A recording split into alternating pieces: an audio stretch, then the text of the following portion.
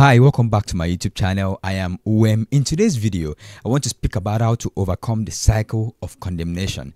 The reality is that many Christians have struggled or are still struggling with condemnation even after they have repented and given their life to Christ and are walking with Christ. Condemnation is a feeling of guilt and sentencing someone to deserve punishment. The word that is used in today's culture is to counsel someone or to censor someone, which means you've been judged guilty and then to be punished. So sometimes because of our sin or because of our past or because of accusation, we feel condemned. And these are the three places that condemnation could come from, whether it's from accusation by people or just your sin, your failures, your frailty as a human, or the aspect of saying, I have negative past.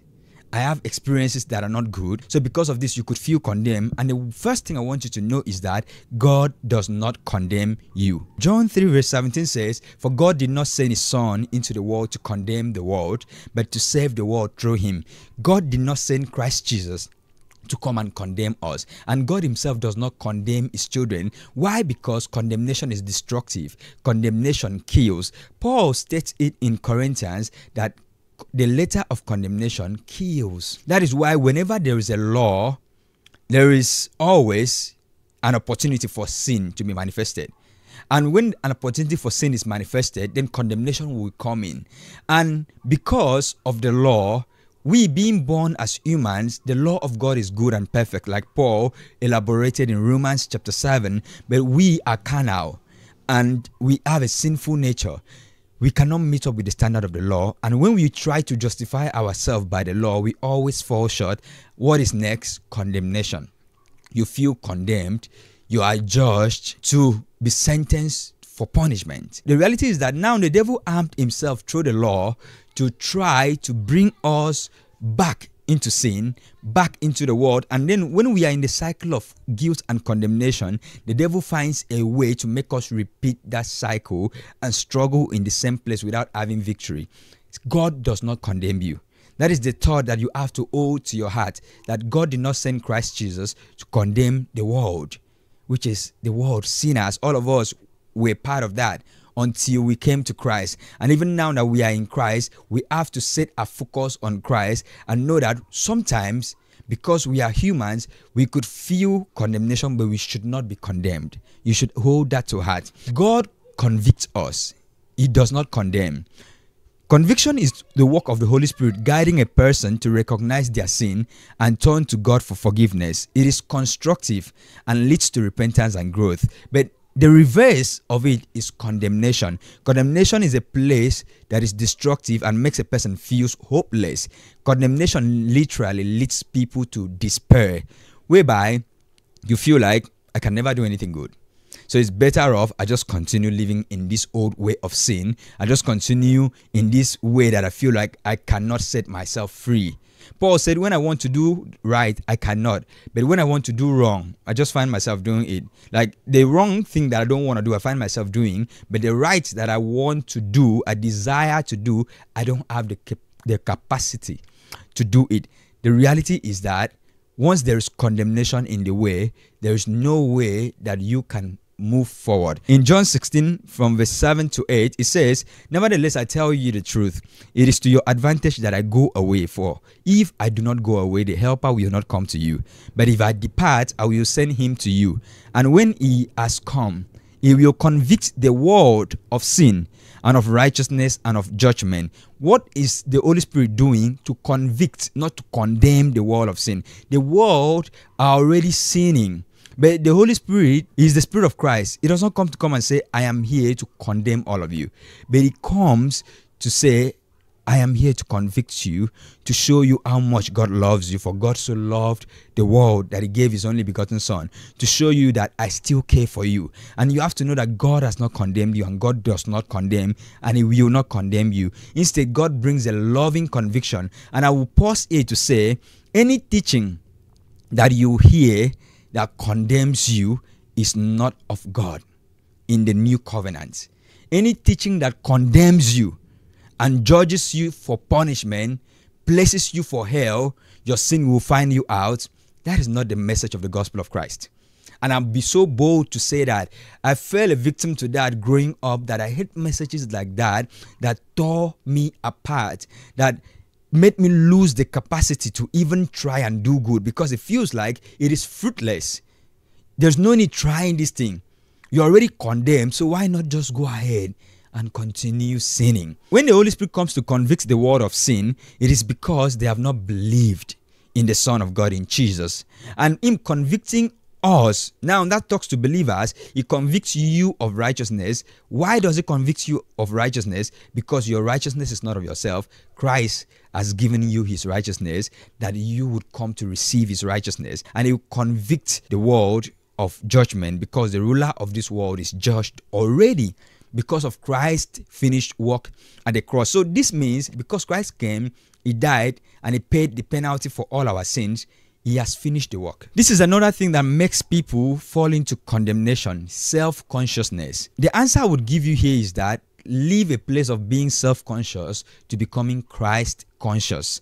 Because when you are self-conscious, you'll be in a place of trying to obey God and serve God by your effort and your abilities, which is a place of self-righteousness. And you're always saying, oh, I did not pray enough, I did not read the Bible enough, or maybe this bad thing is happening to me because I did not go to God in prayer. This bad thing is happening to me because I did not work on my relationship with God. God doesn't treat you because of how you behave with Him. The psalmist says that God does not treat us according to our sins. If God does that, none of us would stand. So it's not about how much you prayed, how many hours you prayed, how many times you read the Bible, because God has saved you, kept you, even when you were in sin. So now that you are saved and you have come to Him, why would He punish you for not reading your Bible? Why would He punish you for not praying for 10 hours? Why would He punish you for not doing this or that enough, or not going to church enough? No, God doesn't operate that way. His love for you is unconditional. Now, anything you get to do in regard to serving Him is out of love, not out of obligation of you saying, I need to do this because if I don't do it, God is going to punish me. I need to do this because if I don't do it, God is not going to be happy with me. God does not treat you according to your sin. Let go your self-righteousness and accept the grace of God. Because the more you hold on to your self-righteousness, you are closing up the door of your heart for God's grace to enter, for you to know that it's not about your works. It's not about your actions. You cannot just come and say, oh, I didn't sin that much. Just let that go. The next thing you need to do is forgive yourself for your past. Now, this is personal for me, because when I was struggling with the thought of, being molested, I blamed myself. I regretted what happened. I put the blame on me, and I felt condemned. I felt that God has forsaken me because I had failed Him. That was a difficult place to be. I was a victim in a place, but then I am the one taking on the blame. I am the one taking on the kind of like this punishment that looked like a punishment to me, because I did not even do this thing. So it was a thing that could have led me to leave God and just continue in sin. But thank God for His loving Holy Spirit and His fear that kept me. Because I was like, I'm trying my best, and I did not pray for this to happen. Why did it happen to me? I came to a place that I didn't feel forgiven.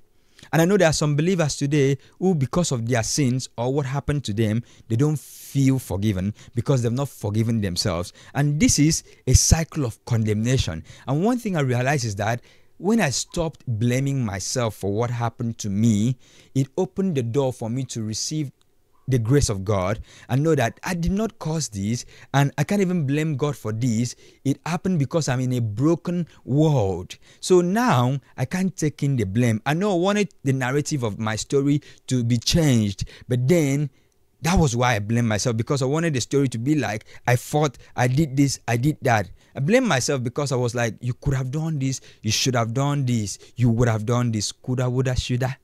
But I did not do any of those things that I thought I would have done, because in that situation, I did not have any thought. I didn't know what was going to happen. So then I have gone ahead living my life over years with this blame without knowing that this is also part of what is holding me captive.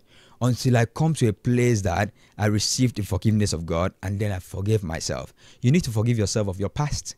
You need to forgive yourself of the things that you've been holding so dear as if it's a good thing. Like the things that happened to you, or the things you did that you cannot forgive yourself, or you told yourself, I can't forgive myself because of this that happened through me.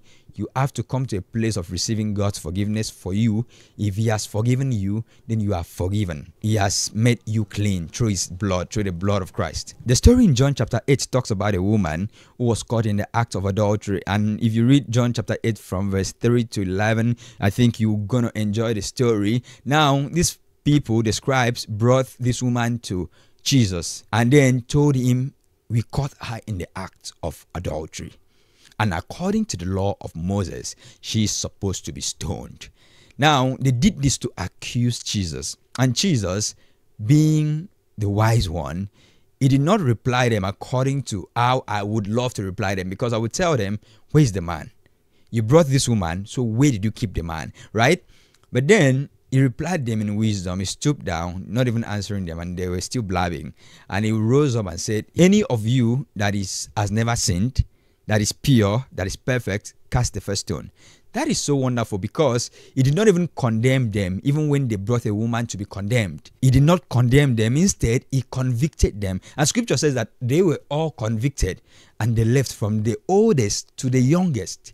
When they left, Jesus rose up, and I'll read verse 10. When Jesus had raised Himself up and saw no one but the woman, He said to her, woman, where are those accusers of yours? Has no one condemned you? She said, no one, Lord. And Jesus said to her, neither do I condemn you. Go and sin no more. I see something beautiful here. Jesus gave her a voice to proclaim that she is not condemned. And I want you, wherever you are watching this video from, to tell yourself, I am not condemned. I am not condemned. If you've been accused of something, or if you've accused yourself, if you've blamed yourself, come to a place of saying, I am not condemned. Why? Because Jesus has not condemned you. He had the power to condemn her because He had no sin, but He chose to give her grace because He was already on His way to die to forgive all the sins, all the sin debts that we as humans have committed. So you have to come to a place of accepting this love and this grace that Jesus poured out for you and I. And do not forget this important fact that condemnation will come through accusation, even from people, whether in your office or any place. It's kind of like somebody throwing something at you. You're not supposed to behave like that, accusing you, and then you feel condemned, you feel bad. You don't have to be condemned because Christ has not condemned you. Does this mean I am giving you a go ahead to live life anyhow? No. Jesus clearly told the lady and said, go and sin no more, because the power of no condemnation will empower her to go and not want to sin again. Romans chapter 8 clearly says, there is now therefore no condemnation for those who are in Christ Jesus. And that is what empowers us as believers to say no to sin, to say no to the things that are holding us in bondage. And you need to come to a place that you allow the love of God to flow in your heart. Embrace the love of God. Embrace the grace of our Lord Jesus Christ that has been poured out. And embrace the fact that you are not saved by your efforts. God does not deal with you based on your works, based on what you can present, what you can bring to the table. He deals with you based on the finished work of His Son, Jesus Christ, at the cross of Calvary. Thank you so much for watching today's video, and I hope that this video is a blessing to you. Let me know in the comment section, what are those things that you've picked from this video, and what are those things that you felt condemned by, or you felt like you could not but feel condemned. What are the accusations that the devil has been throwing at you? Discuss in the comment section, and maybe it's going to encourage one or two people. And I pray that God will save you from the cycle of condemnation, for you to know that God Himself has not condemned you. And because God has justified you, you don't have to remain in a place of condemnation. Paul said, the life that I live in the flesh, I live by faith in the Son of God who died for me and gave Himself for me. He says, it's not I that live, it is Christ that lives in me. So you have to come to a place of finding your identity in Christ and in the finished work of Jesus at the cross. Hit the subscribe button and hit the like button if this video is helpful. Share this video to your friends and families, and I would love to see you in this next video. Thank you and God bless. Bye-bye.